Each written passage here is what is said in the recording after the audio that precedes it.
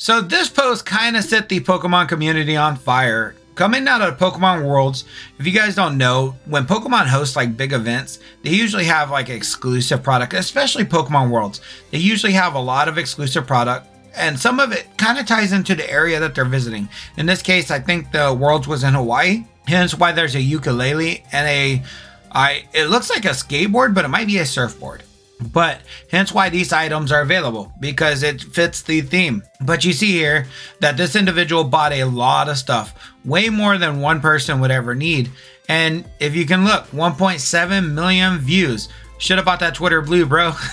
But it did get a lot of engagement, a lot of retweets, including a lot of quoted retweets, a lot of replies, and a lot of love.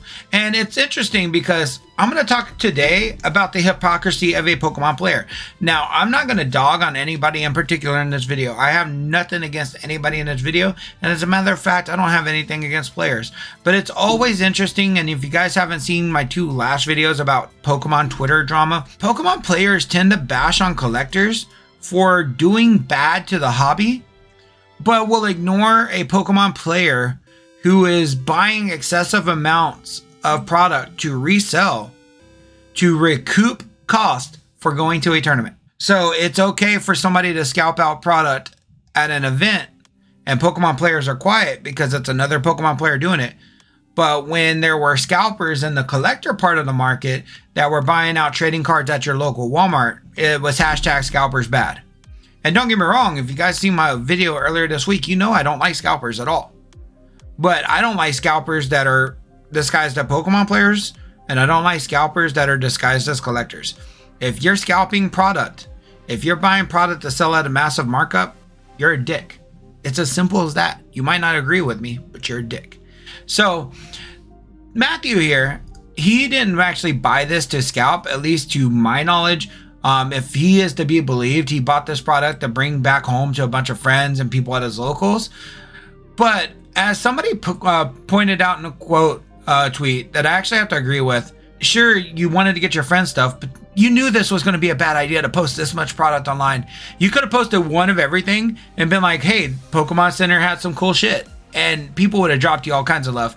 But when you post this much product, when you're posting like 20 deck boxes and multiple play mats and all different kind of products and duplicates, people are going to be shitty towards you because it's immediately assumed that you're scalping.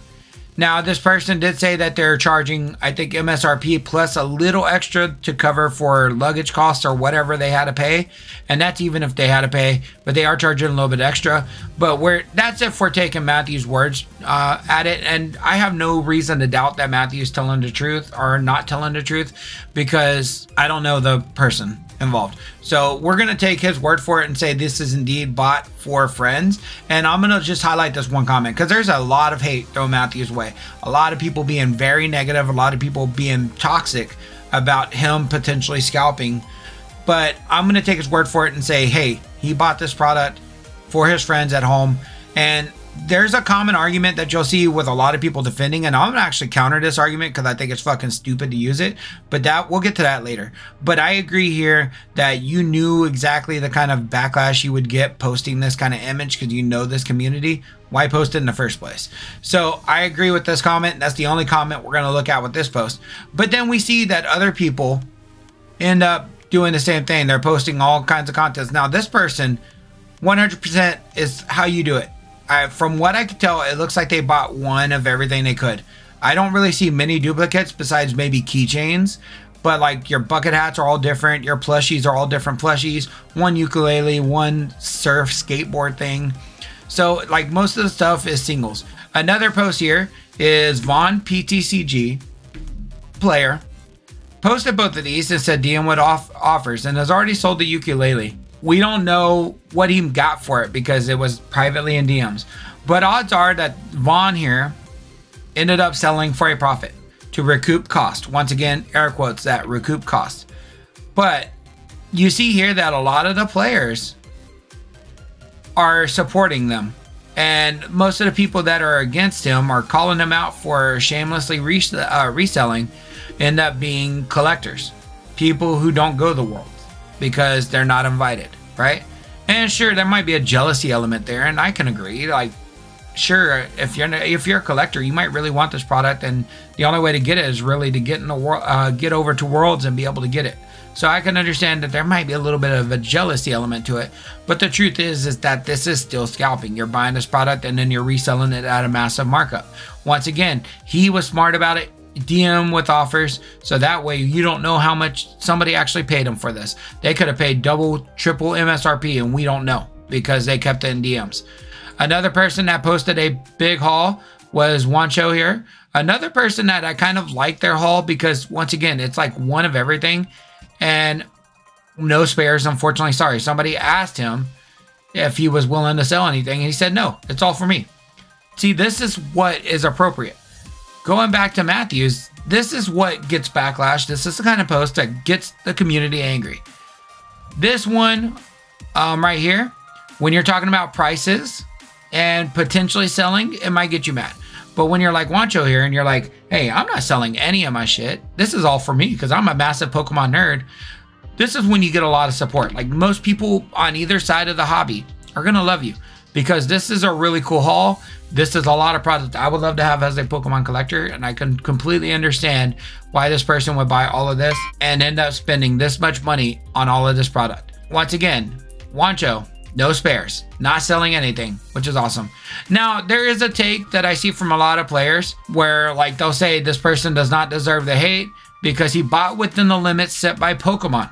That goes back to the idea of people being able to buy within limits. So my question to any player who thinks like this is, if I'm a Pokemon collector and I hit up my local Walmart and my local Walmart has no limit on purchase and I see that they happen to just restock 35 Hidden Fates ETBs, am I allowed to buy all those? Because I'm buying within the limits set by Walmart that are set by Pokemon. I'm not breaking any rules. I'm following any guides, any rules that are set by the businesses involved. So am I a scalper? Am I wrong? Because that is the argument that most players are using in defending this behavior and defending this excessive buying and causing it to where not everybody has a chance at these products at these shops. That is what my question is to any player who believes this. Because he says there's a scalper problem, but this isn't it. If there's a scalper problem, but this isn't it, then what is the scalper problem? Because by your logic, me buying all of the shelf out at Walmart when nobody's saying I can't is not scalping because I'm following the rules. I'm following the guidelines, right? So that is the one argument that I see. And then clearly you got the people like this douchebag here. They're just selling everything for a massive markup. Now, I think this is the competitor kit. So this is just something that's going to be pricey no matter what because this is only for World's competitors. So it makes sense that this one sees a lot of cost. But at the same time, we're seeing a lot of posts about products like this that are also selling, like the ukulele and the skate surfboard thingy. Once again, I don't know if this is a skateboard or surfboard. Somebody in the comment section below correct me if based on what it is. So anyways, guys, I just wanted to comment on this because my biggest problem with this whole situation is not people buying out shit. I don't give a shit. Like, in all honesty, go buy what you want to buy as long as you're not breaking any rules and as long as you're not stealing, right? It's ironic to me that players will constantly shit on collectors for buying stuff in massive amounts, but then when a player does it with the excuse, oh, it's for friends at home, it's not a problem. They follow the rules set by Pokemon. Well, when a fucking collector buys 36 boxes of 151 ETBs, or they buy the whole shelf out of Walmart of Crown Zenith 10s, they're following the rules too. No, they're not breaking rules. Now, we can say it's scum to sell at a markup, and I think if you're being honest and you actually hate that behavior, you'll call it out, whether it's a player who does it with this product or whether it's a collector who's buying out a shelf at Walmart and selling for markups. If you hated scalping, you'd call it out no matter what it is, right? If you're trying to use the basis that, hey, they're following the rules, but they're not following the rules, you've got to be consistent with your beliefs or you look like a dumbass. You look like an ass clown, right? And that's what I think is happening here. I think a lot of players who are pretending like this is okay, but will hate on a collector who buys in massive bulks or buys a ton of a single card are hypocrites. And that's just my personal takeaway seeing all of this drama. Once again, Matthew, Eric, Wancho, more power to you. Buy what you want to buy.